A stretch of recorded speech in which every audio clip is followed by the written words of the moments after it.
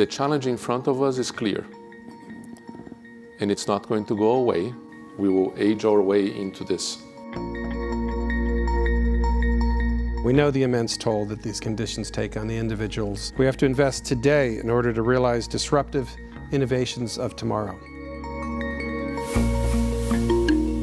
Yes, dollars are investments, and we need them. But it's beyond dollars. It's attention, it's effort, unrelenting effort to discover our way out of this. Cleveland can be the center for discoveries that will disrupt the rising wave of neurological disease that we're talking about today. It is probably, I have to say probably, easier to develop a drug that will halt progression in the early stage than to try to reverse brain loss that has already happened.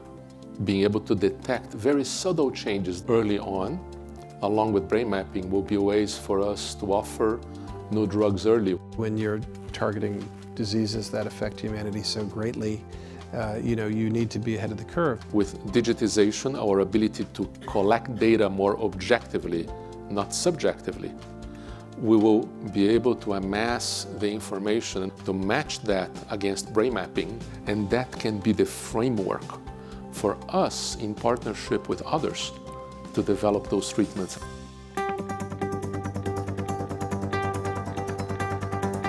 It's in that creative friction from scientists, engineers of very different backgrounds that will spark the ideas that will actually be transformative. So the building is really not just a house, it's an enabler. It's the mindset to let people think in new ways and let young researchers go down avenues that not everybody thinks might be so promising in the beginning, but sometimes magical things happen. I did not grow up in Cleveland, Ohio, and I saw the opportunity for innovation, for discovery, for pushing the boundaries. I knew that if given the opportunity, I would never leave. And I bet you that there are many people around the country, around the world, that feel the same way, that would like to come to Cleveland and help us develop a major hub. I really believe that.